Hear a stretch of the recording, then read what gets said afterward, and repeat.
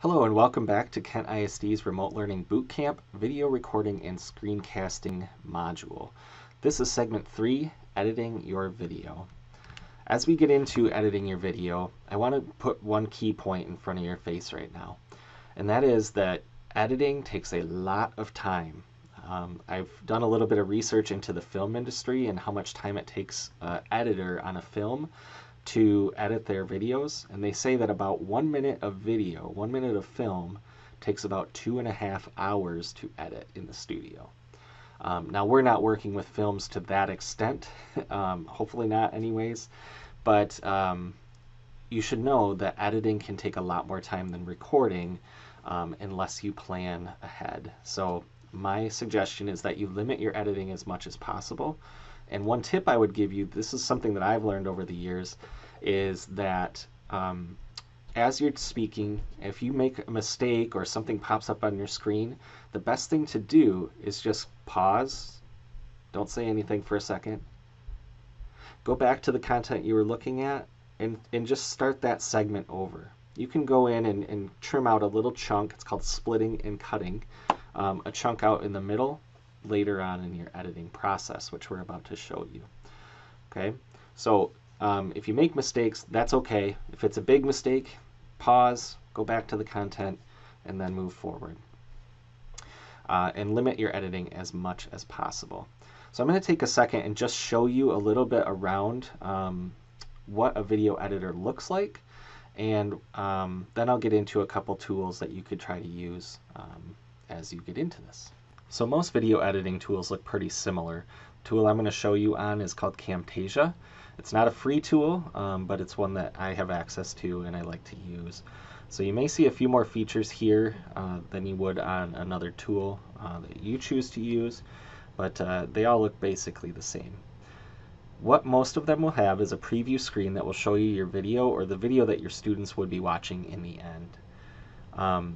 Over here on the left side of your screen, there's almost always a library tool. So you can see that I've got a couple of videos that I've recorded for this segment of the video. I've got an image that I dropped in because I made a little mistake on one of my slides that I wanted to properly fix. Some tools will even let you add audio files in there. And all you do is take those files and drop them onto your tracks down here. Now the tracks are where you do editing.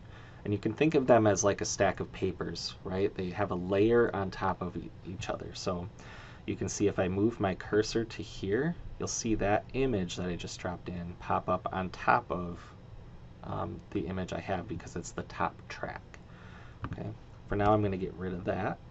My cursor here kind of helps me go through my video step by step, and it lets me do a little bit of cutting and editing. So if I go to the place where I want to cut a chunk out of the middle, I can, in this tool, right click and hit split all. Some tools will call that trim or cut. Now if I go over here, slide it over a little bit, I'm going to split all. So say I made a mistake and I was going to cut just the mistake out. I start where I started the mistake, and then I end it where I recovered, and I'll cut that little chunk right out by just deleting it out of there.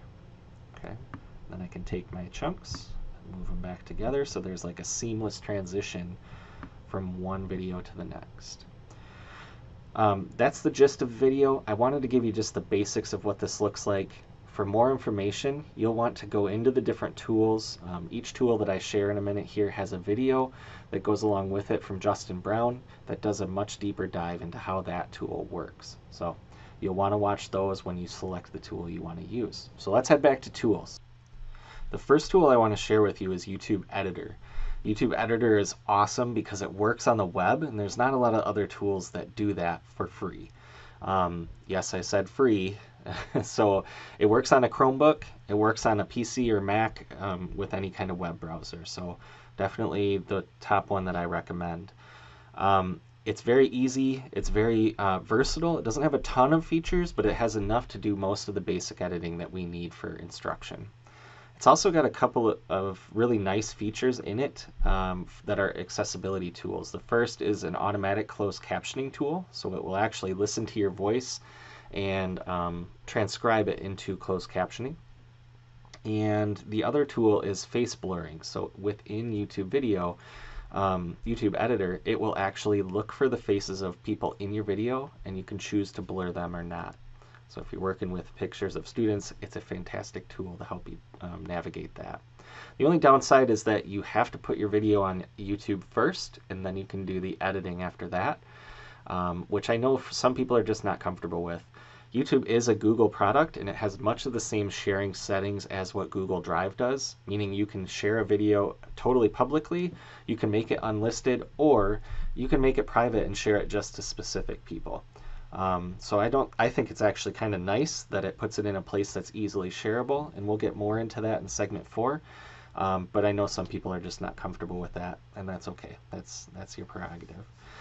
I did mention Justin Brown over here. This is his video where he takes a deeper dive into YouTube Editor. I suggest this is the tool that you use, so take some time and watch his deep dive to get into it more. If you are going to edit on mobile, you may want to check out iMovie if you're using an iOS device, so iPhone or iPad, or check out KineMaster if you're working on an Android tool. Okay, so we're to the deliverables.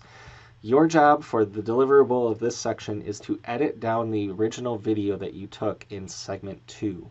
So that means trim off the beginning or end of your video, or if you made a mistake somewhere in the middle, or you just want to practice, try trimming out a chunk in the middle of your video as well. If you want to play around with some of the other tools like adding in a bookend or a title slide, or dropping in a lower third or some transitions in there, feel free to do that. It's not required for this, but if you feel like you're an advanced user and you just want to learn a little bit about that, now's your time to do that. That's it. Once you've got that video, copy and paste a link into your checklist, and you are done with segment 3. In segment 4, we'll come back and look at how we're going to get these videos into our students' hands.